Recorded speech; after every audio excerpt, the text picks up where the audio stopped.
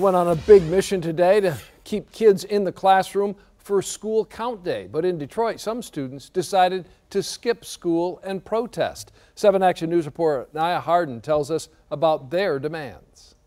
This protest has to do with the high levels of lead and/or copper contamination that was found in the drinking water in several Detroit schools. And the students say they want answers. While some were protesting, volunteers were in Detroit schools trying to encourage students to stay in the classroom. Students were all smiles at Rutherford Winans Academy.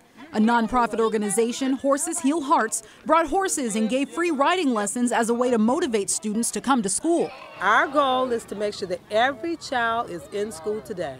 We want every child to come and get their education, and we're able to give it to them in the right kind of way. Not everyone showed up. Several Detroit students decided to skip count day. I'm really just sick of school and how they keep us in the dark and how there's no answers for anything. They're just Band-Aid solutions. The protest was led by the Detroit Area Youth United Michigan, a student-ran organization. Some of their demands: answers about the district's water problem and citywide water testing. I don't know what kind of effect that's had on me. I don't know if there's any lead in my system. I don't know any of that, and so it's actually kind of scary. There are people confused and there are people misinformed.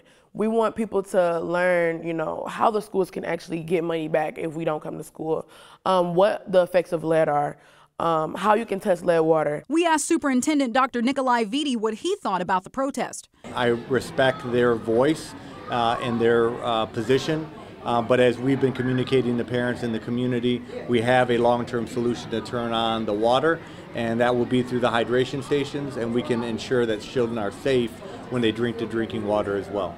The board will vote Tuesday on the hydration stations that the superintendent wants to put in every school.